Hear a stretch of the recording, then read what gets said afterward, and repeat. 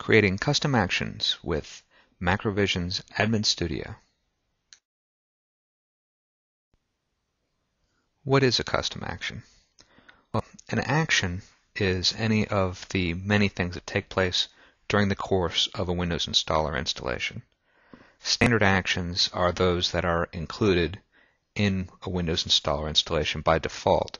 Things such as create folders, which creates empty folders for components, create shortcuts, write registry values, sets up registry information, etc. There are quite a number of standard actions that come in a standard Windows installer installation, and beyond that, if there's something not included that you would like to do with your package, Microsoft allows you to create what we call a custom action, which allows you to run executables, DLL functions, scripts, etc. And that is, of course, what we'll be talking about here.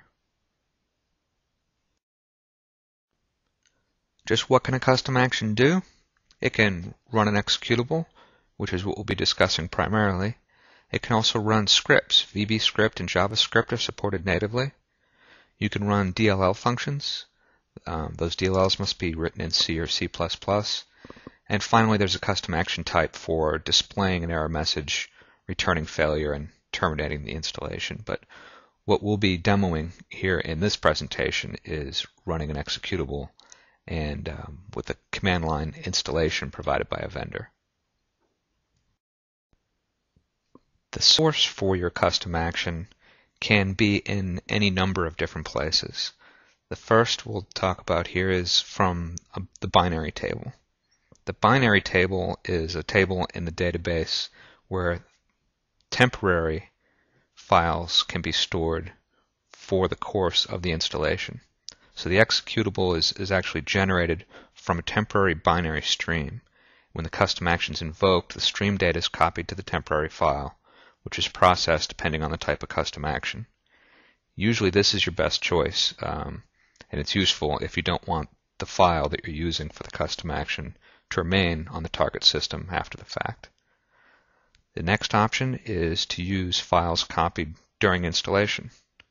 The location of the custom action code is determined by the resolution of the target path for this file. Therefore, this custom action must be called after the file has been installed. From a property reference, the target column of the custom action table contains a command line string for the executable identified in the source column. Same goes for custom actions using the directory table as a reference. However, quotation marks must be used around long file names, and the value is treated as formatted text, so it may contain references to properties, files, or directories. And finally, from script code, the target field of the custom action table contains the script code itself for the custom action as a string of the literal script text. If you're doing a VBScript or a JavaScript, then this would be where your script lived in the package. But in the case of what we'll be demoing here, an executable, the best choice is to use the binary table.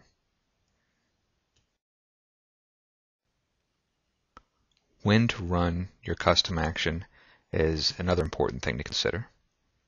As in the case of standard actions, custom actions that are scheduled to run in the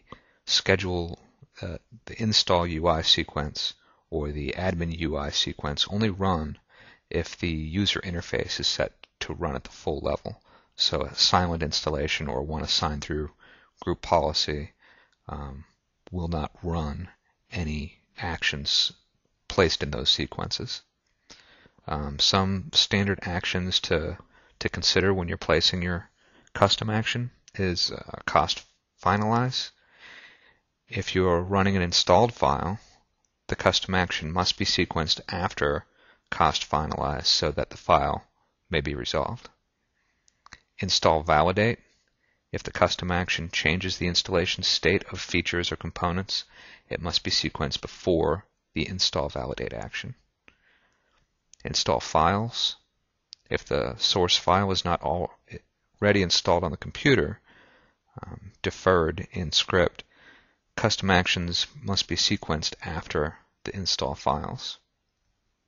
Install finalize, you want your custom action to take place before this, which is the final action in the sequence. Conditionals are also important to consider. A condition is used to determine when or under what circumstances a custom action should execute. Depending on how your installation is authored, the remove property may not equal all until after the install validate function. This means that any custom action that depends on remove equals all must be sequenced after the install validate action. A custom action may check remove to determine whether a product has been set to be completely uninstalled. So you would typically say if remove equals all, you're doing an installation.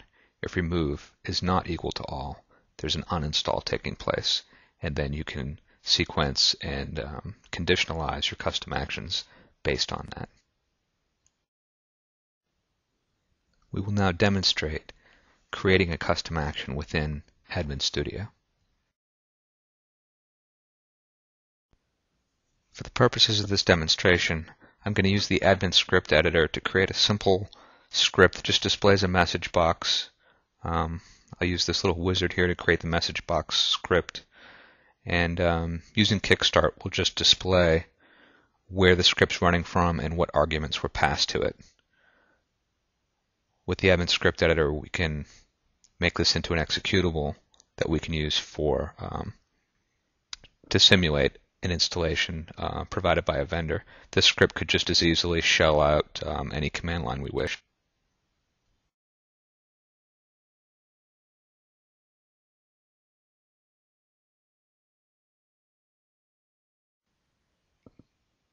To create our custom action, the first thing we'll do here from within AdminStudio is launch the InstallShield editor and create a new project.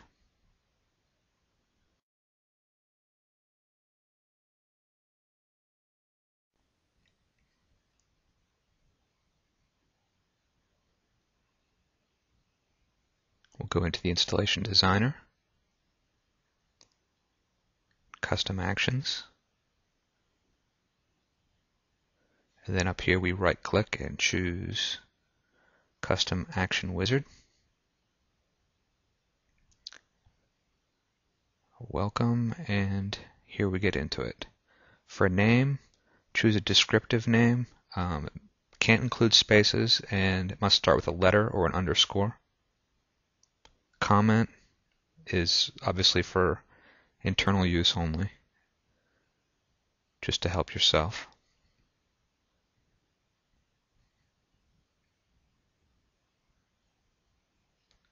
For the action type, we talked about the different types that are available in our presentation, but here for the demo, let's choose launch an executable, which is what we're going to be doing. And for location, we would like to run it from the binary table.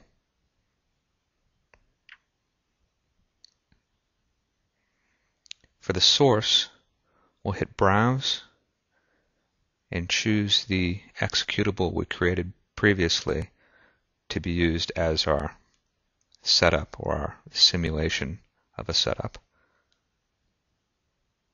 And then here in the target field, we can enter what command line parameters we want to pass to that executable.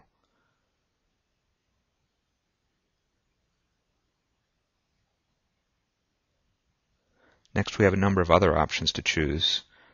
Normally, you would want to wait for it to finish processing.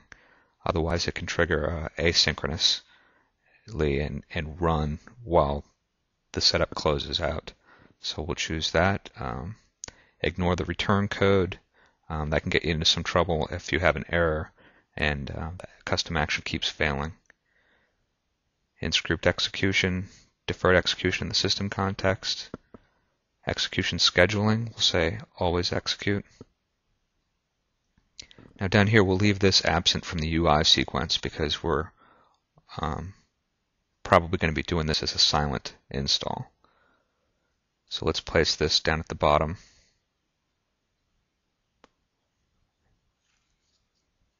And for condition, we'll say if remove is not equal to all, which means presumably there's an installation taking place.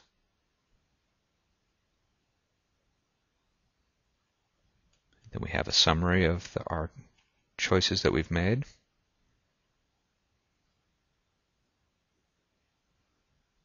And there's our conditionalized custom action. Now we need to account for uninstall separately. Windows Installer isn't going to handle that automatically, so we will clone this custom action that we've made. Let's rename this. This will be our uninstall action.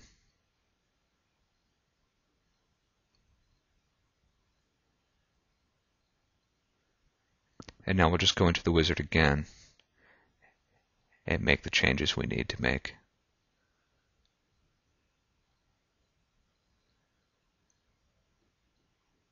This is all good. We'll change our switch here for uninstall.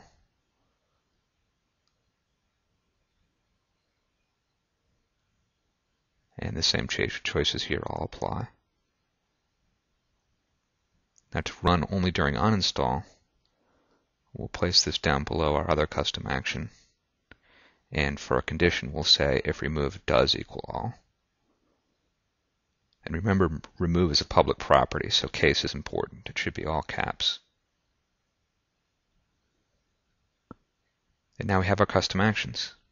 Now, because a Windows Installer package requires at least one component, we're going to go ahead and add in a registry entry so that this installation has something to actually install. It doesn't know our custom action is going to be installing files, so Windows Installer itself just requires something. So we'll create a new registry key. To do that, we have to choose a feature. So we're creating a new feature. And then in order to have our registry entry exist in a component, we have to create a component. So we'll create this footprint component within the new feature. And now that we have something to work with, we can go ahead and specify our registry entry that we want to include in that component.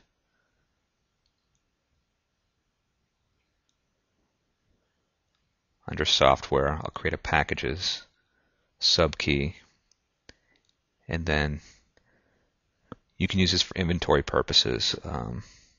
If you follow this for all of your packages or something similar to it, by including date here in brackets, that's a property. So we end up with the actual date it was installed, and that's something that you could inventory at a later date or make some use of so that you're not wasting it. We compile this MSI, and we have ourselves a MSI wrapper for our setup.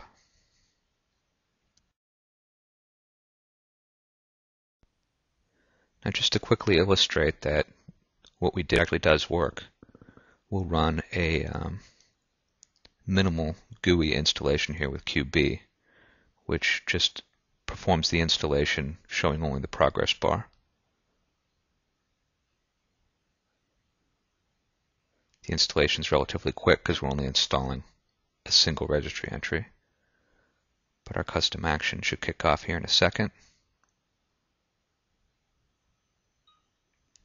And we see the install argument is passed as we specified for installation. So just to illustrate the functionality of the uninstall, we use the /x, which uninstalls. Again, the custom action will kick off again, and this time we'll see the uninstall parameter specified. Naturally, this command line installation is just showing us that it's doing what we're telling it to do, but it could be a silent installation or the installation of a prerequisite for the package that you're working on. So there we have it.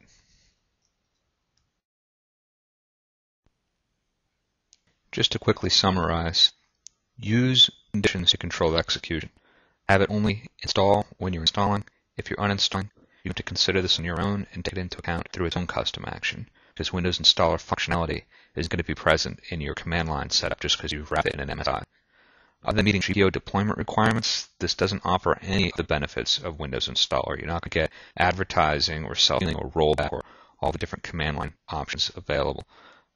It's just going to wrap up your executable and do exactly what you told it to do. So uninstall, you need to account for. Install, same thing.